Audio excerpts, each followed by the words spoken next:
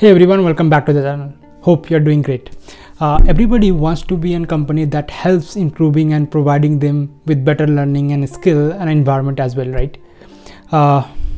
There are a lot of companies to choose from, and while choosing, there is definitely one question that comes in your mind, that is service-based versus product-based companies.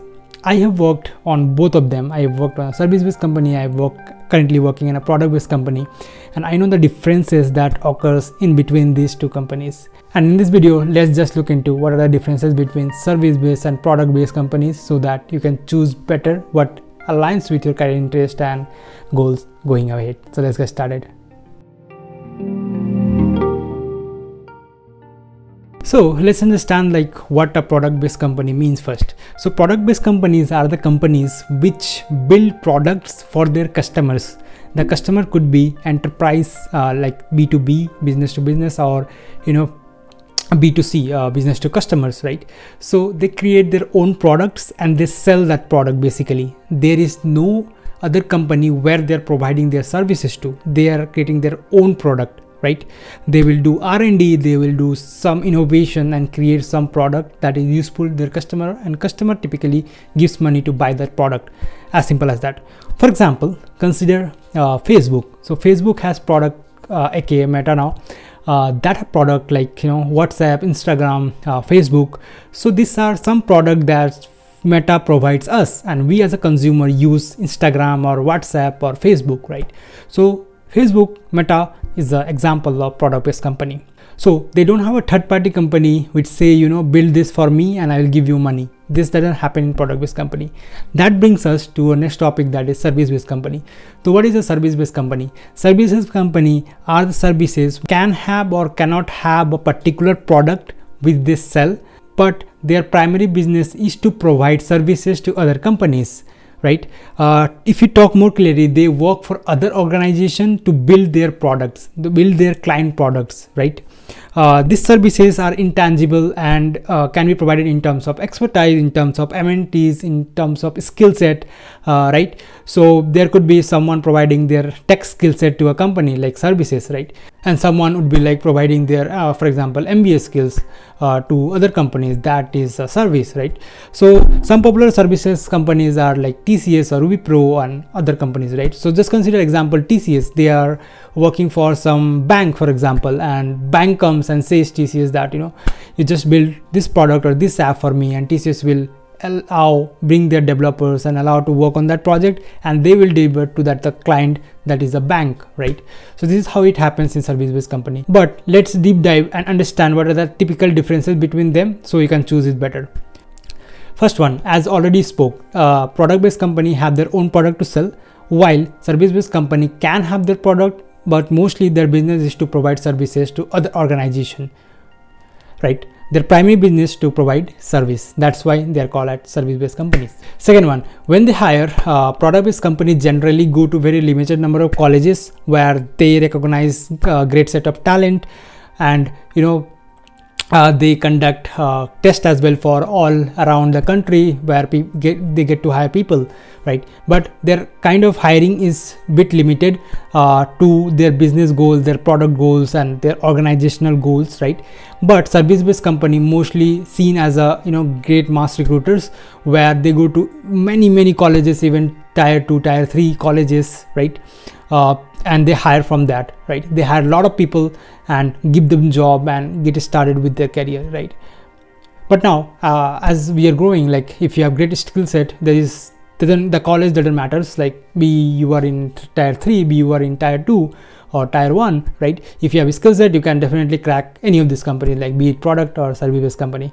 Given that interview process for like product-based company are a bit tougher on the range because of their company branding, or the product you're gonna work on could be technically challenging. So they look for the people who have great problem solving skill. So ultimately it ranges into a bit tougher than what service-based company takes for the interviews and to hire people. Third one, as the interview a tough, product-based company generally pay higher than service-based companies, right? This is most of the cases, like 99-95% of the cases where product-based company will pay higher, where service-based company have like lower pay than a product-based company, because product-based company build their products and they have enough R&D and infra and enough budget to pay them, because they sell products around all the world and to the user, and they have great revenue source. But service-based company have when they can make money when they have their client, and when you are providing services, so they can have a margin between this, what they take from their client and what they give you. They need to have great margin. So there could be, it's all depend on the company, but this is the goal of like minimizing the cost while increasing the profit, right? But now I've seen like a lot of companies that are coming in which are like saying, hey, we are paying a lot of money in service base as well. Fourth, let's talk about learning curve. So learning curve generally in a product based company I have seen is generally higher on the side, because you get a lot of time to explore to a particular technology.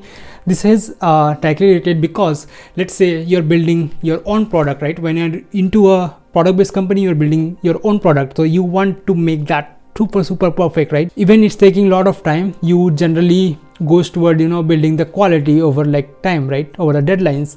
But in the service based company, there is a client, in a third party client, which is like waiting for you to deliver something. So you have to bound by that timeline and deliver a bit faster. Maybe like sometimes happens that you are negotiating with the quality, like it's going a bit down, but with the velocity you're going, it needs to be going to deliver to the client. So that time there are something that you can't deep dive and understand it better. It's just like if it's working, you deliver to the client. This happens a lot. I have seen a lot. I have been to that place. So in service based company, there are bit less opportunity than product based company of learning, because again, like you're working on your own product, you'll get plenty of time to explore and build your product best. This doesn't mean that in service-based company you have a client, you deliver fast and don't concentrate on quality. There are times you have to concentrate on quality, and it's just generally speaking like comparing both of these, product-based companies has better learning curve. Let's talk about the last one for this video, that is the bench time. So in a service-based company, what happens is whenever you get hired, you are put into bench, or whenever you are transitioning from one project to another project, you are into a bench. So bench time is a time where you will have not any projects to work on. You will just sitting idle. You can work on a skill set, you can work on different things as well, but till you are assigned to project, you are on bench, right? So typically there are times where you will be not assigned to a project, that is like could be both the ways, like you're getting a lot of time to study on your own or something that you are interested, but you're not working on the project, that is eventually like sitting idle, like most of the people like, but most of the people doesn't like as well. But in product based company, what happens is you go into a product, you ramp up on that product, you learn some technology, apply on that product and improve that product, right? So this can happen when switching in product based company. Also sometimes you need to switch from one project to another project, but generally the bench time is like negligible all the time. So that is present in product based company. There are many companies in the market. Some are service based, some are product based, but it depends on the person's interest to choose a company where they want to work for, right? So some people even like service based companies, some people like product based company, but it's all depends on the individual. But generally I've seen people switching from service based company to product based company. There are several reasons to that. Yes, pay is the one, learning curve is the one, there will be a lot of learning in product based company, deadlines is the one as well, right? So that's it for this video. I hope you have gained something around like what is the differences between product based company and service based company. If so, consider subscribing to this channel. Till then, take care, and we are just near 3000. Just make sure that you subscribe and we reach that 3000 mark, and I'll see you next time. Till then, take care. Bye bye. Keep coding.